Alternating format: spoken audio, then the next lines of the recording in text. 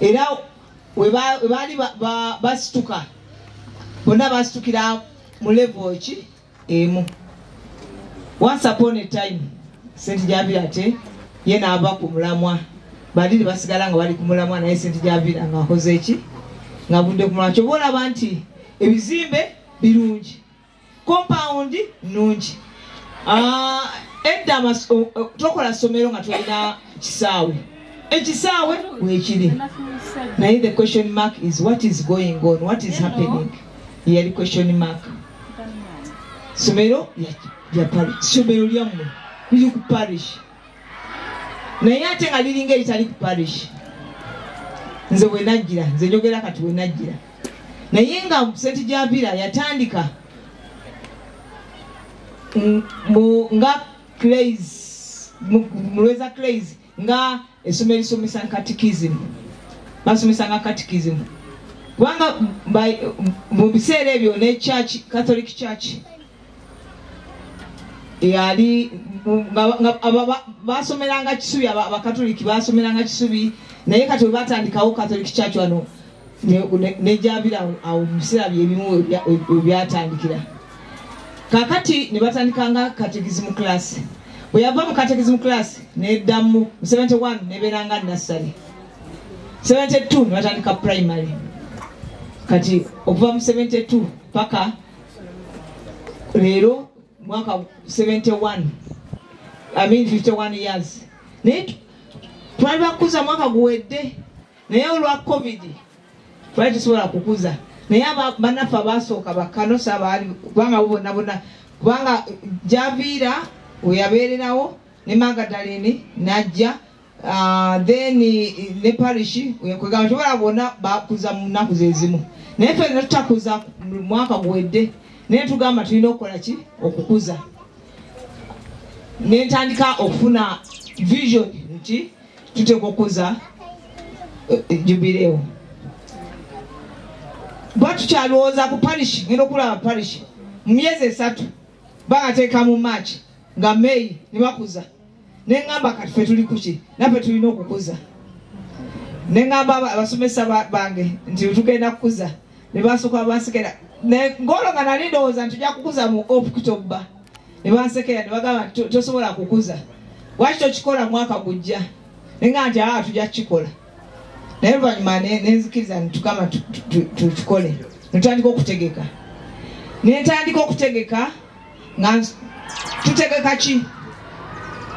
Ekyasooka kyetwebaliramu mu kijakuzo kino twafuna omusomesa eyawasa mwamizi n'abala n'afuna obufumbo obutuufu. Ziba ngalo ez'amaanyi.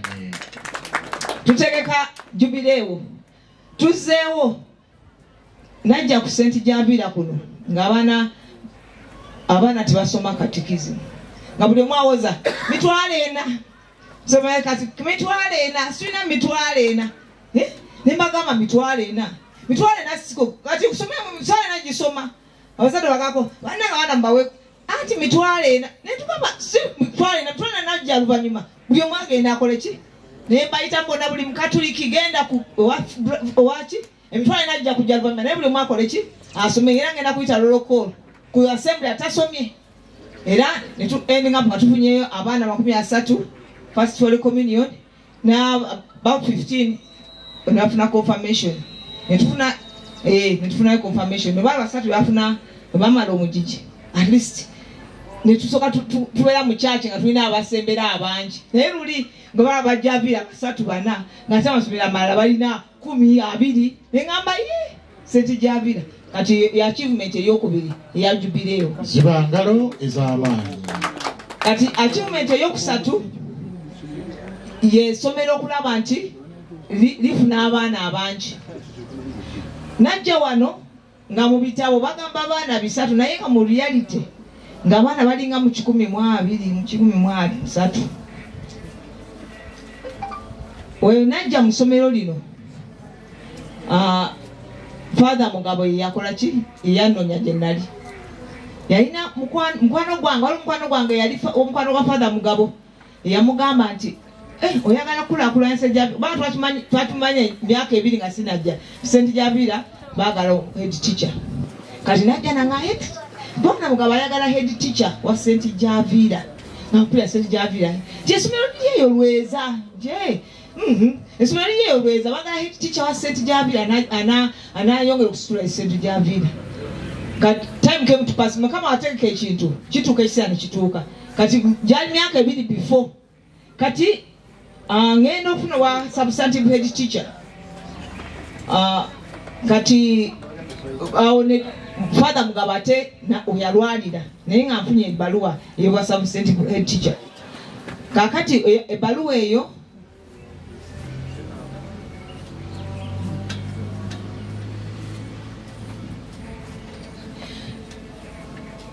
ebbaluwa eyo bwe nagifuna nasanga father mugabo ali ku kitanda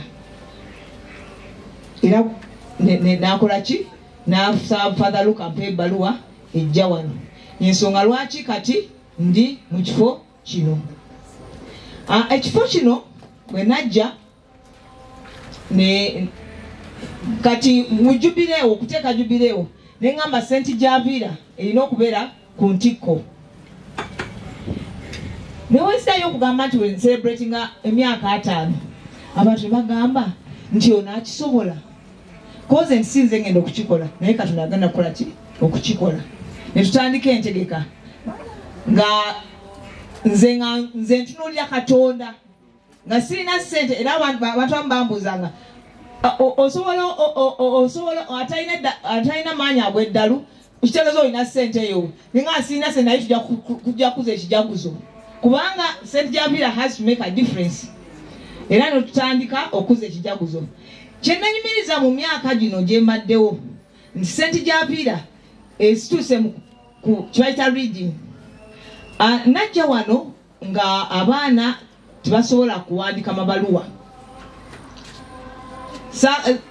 kwegamba sigamba nti baali tebakola no baali bakola naye reality eri reading and writing ekulakulanye nnyo kati mu St. Gyavira era kati wadde omwana wa P1 mugamba okuwandika apologeta ajja kugikuwandikira obulungi mu Luzungu ne mu Luganda ziba ngalo ez'amaanyi mu Makindye Ssaabagabo kati ffe tuli ba model school mu reading and writing as a government school mulimu government schools about 14 naye kati Gyavira alondebwayo nga model school eyo achievement eya jubileewo achievement endala we have Journey Plus bikola na counseling zino abaana mu St. Gyavira tulina families tulina buli mwana alina maama ne taata bayamba buli mwana abeera ne maama ne taata batula mu families lwakutaano ne bakola counseling abaana ne boogera ebizibu byabwe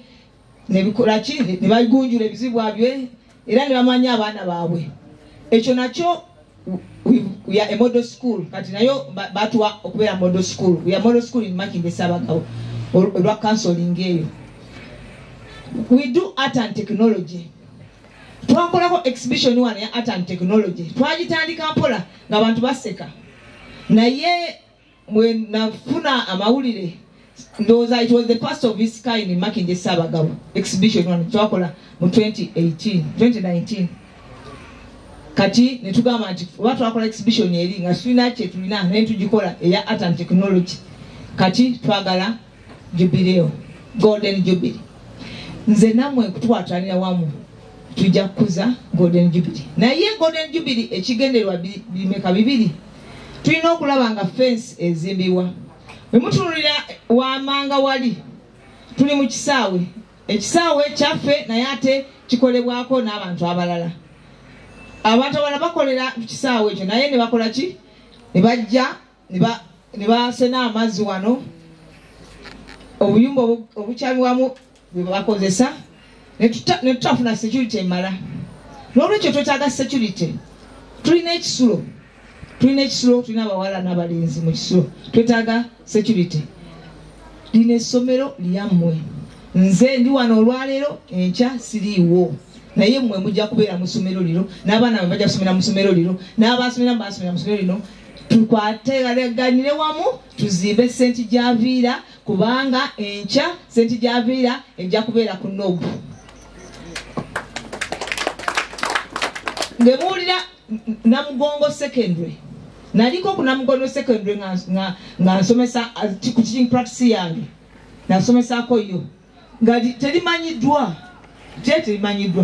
naye kati Namugongo Secondary eri waggulu. Lwaki?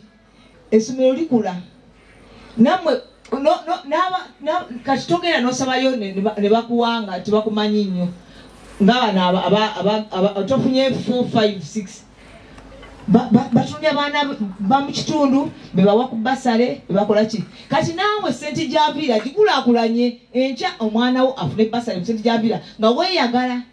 Wana abazadde babagamba bamanyi n'okugamba bannaabwe toswala kugenda mu sente Gyavira, oswala omwana wo kugenda mu sente Gyavira. Bannange ekiswalo kikome. Sente Gyavira si kiswalo. Sente Gyavira eri ku ntikko. Ly'essomero kati erimanyiddwa mu Olweza nti lirina akati. N'olwekyo tukwatagane nze nammwe tuzimbe essomero lino. Nze neewaddeyo okukola buli kimu kyonna okulaba nga sente Gyavira edda ku ntikko. Ngende mu kuba mu sente Gyavira nga njeese era gye mbandaze kuli sente Gyavira eri kuki ku ntikko mwe mukyaliwo nze ngenda. Naye tukwatanire wamu. Temutunulira nti nze omukazi abadde sibadde eki ndi wamu nammwe tukwatagane wamu tuzimbe ki sente Gyavira. Ejo kyembasaba kubanga nze ngenda naye nga nkyaliwo nga mukyankozesa munkozesize eddala. Nze nali Namugongo badde ku ntiko Namugongo Girls. I was there 15 years naye namuleka Namugongo ng'eri waggulu. Ekisobola okukola Namugongo kisobola okukola wano. Omutwe owakola Namugongo gwe omutwe ogusobola okukola wano. N'olwekyo wembasaba nti munyambe nze njagala kimu kyokka sente. Ebirala byonna nze mukireke naye sente mukole ki mutuwe ekintu kikole ki kitambule. Nze kyembasaba kubanga ebyokola mbimanyi. My history nasookera kusomesa nga ndi Namugongo Girls. Nengenda Sabio Kisubi. Nengenda Gayaza Junior. Nenze Namugongo Girls as a deputy for 15 years.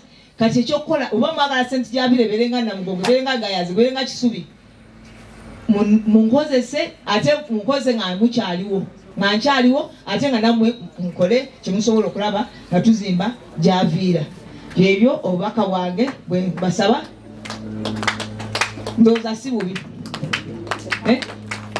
Wema nkyaliwo ngate Mukama asobola okunkozesa munkozese kubanga owatali mazzi nga Yesu yagamba omugga gugerebwe bukyaba Abaisiraeli bayita ku lukalu ate amazzi gali bagaddamu. Kati ne sente Gyavira ebadde lukalu esobola okuzimbwa enkya neefuka change. Kati ndaba abantu abamu nga baga sente Gyavira yanjawulo esobola okufuuka yenjawulo okusingawo singa tukwataganidde wamu. Nze kyembasaba n'abakakiiko aba management olina okukwataganya wamu sente Gyavira ejja kubeera kuki ku ntikko. Mbagaliza dina ennungi nga mugwayo kyomwa kyemusobola tubeere ku ntikko. Mukama abeere nammwe. Weebale nnyo weebalire ddala.